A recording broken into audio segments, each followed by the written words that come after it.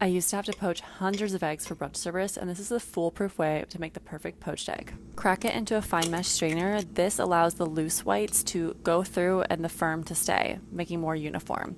Put it in a ramekin and then get your water going. Poaching temperature is roughly 180 degrees or barely bubbling. Gently swirl the water, and in the middle of the swirl, slowly lower your egg in. I then swirl it a little bit more because I like the shape it gives when it's swirled, and then once the whites form, lift it from the bottom so it doesn't stick. After 2 to 3 minutes, check for doneness by gently pressing on the yolk. The yolk should jiggle, but the whites are set.